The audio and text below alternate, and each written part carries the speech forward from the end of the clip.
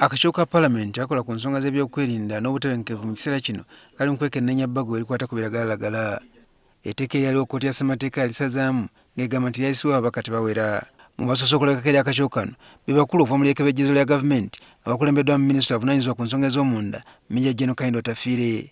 Otafiire asinzidde mu kakiiko kano n'ateesa nti amayirungi n'enjaga bisaana okukkirizibwa mu mateeka. But cat is, I don't think cat is more dangerous than coffee and alcohol. So I would do, much as I don't say we should consume it, but this is a cash crop in our situation and necessity is a problem. So I think, ladies and gentlemen, I think we better remove cat from the prohibited circumstances. Because if cat was that dangerous, how come there are people in Somalia? Otafiire agamba nti okwefaananyizaako n'omwenge amayirungi gatawaanya oyo akozesezza obubi. When you consider cat and alcohol, cat is kindergarten play because you can't prohibit, you can't sell alcohol and prohibit cat. And in our circumstances, cat has become a cash crop. It's a cash crop. Similar to coffee, because if you drink 15 cups of coffee, you will die. You drink 15 cups of coffee, one after another, you will die.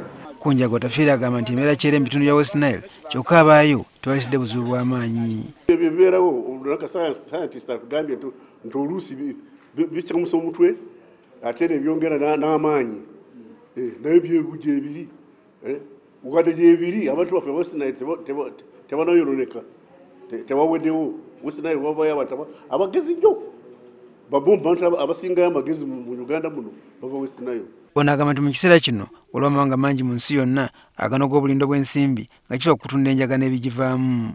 Ono talaba nsonga lwaki Uganda yeesibira ebweru. Industry y'enjaga etuuse mu billions. It's a multi-billion dollar industry.